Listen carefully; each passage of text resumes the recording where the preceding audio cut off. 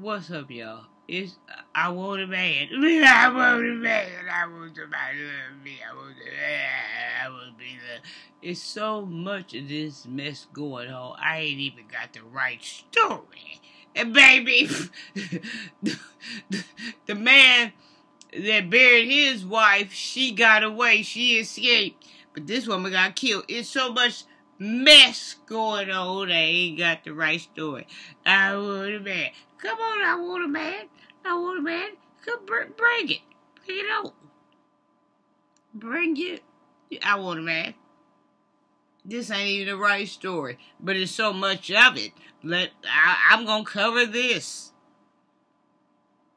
On TikTok, they're talking about a man who buried his wife that plotted a shallow grave, and she got away. This woman didn't get away. It's so much of this everybody wants kung fu fighting. It's so much going on. I ain't even got the right story. But we'll go with this story too, because maybe this story needs to be heard as well. Man who kidnapped wife, buried her alive, gets sentenced in Arizona. This woman died, but the story I was looking for was the woman, she survived, she escaped. It's so much. I want a man. Come on, get you a man. Baby, come get you a man, baby. Baby, come get you a man. They out here, come get you a man. Man who kidnapped wife, buried her alive, gets life sentence in Arizona. This is USA Today.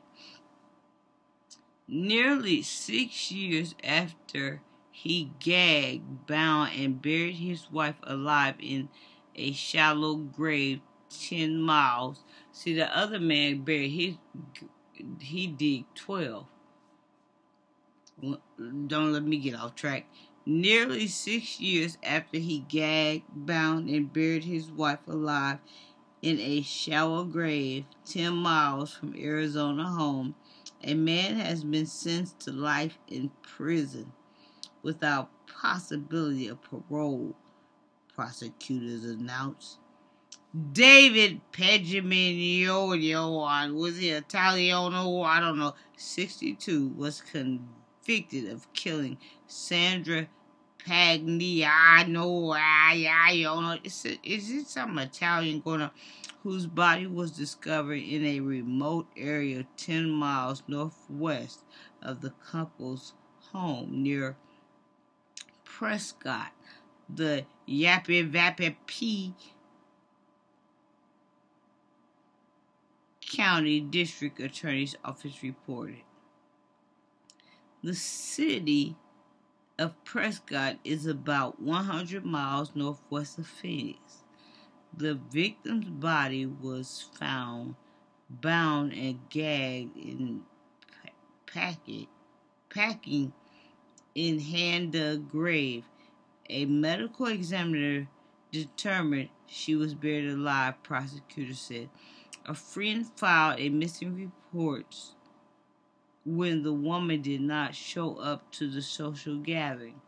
Her husband was initially charged with second-degree murder in the death of his wife, who disappeared on May 19, 2017, according to Arizona Republic, part of USA Today network. And evidence collected after she vanished showed the woman had been harmed by her husband. I want a man. I want somebody to love me. I want somebody to... Do this look like a Sunday ride to you with historical plates?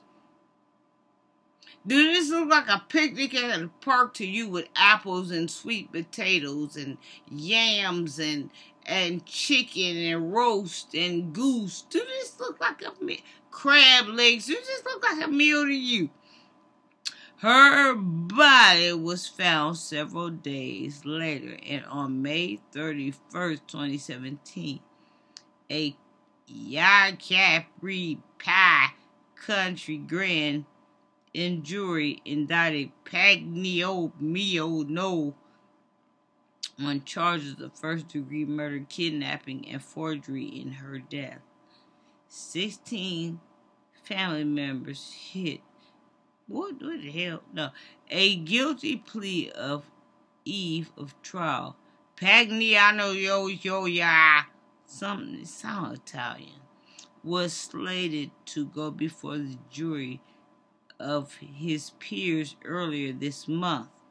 But on the eve of trial beginning, he pleaded guilty to the felony he was charged with, court records show. Prosecutors plan to pursue the death penalty of the case because of the horrific circumstances surrounding the abduction and murder of a young mother. District Attorney Dennis McGrain released in a statement after sentencing.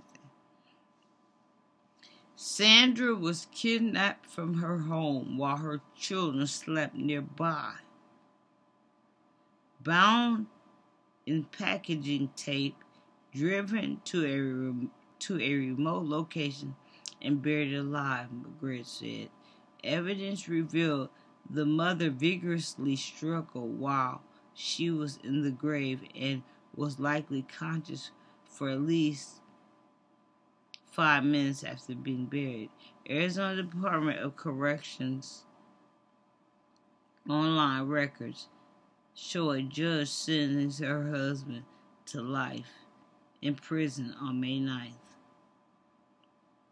I hope the life sentence brings some closure to the victim's family, McGrath said. A context of divorce. The Yapa County Sheriff Office began to investigate the case after Pagliano's wife disappeared under suspicion. Circumstances of contentious divorce. At the time of her death, the couple was separated but still living in the same home with their daughter, then ages 8 and 12. Cell phone analysts showed Pagliano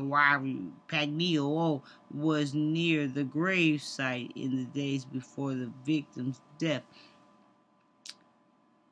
as well as the night she vanished.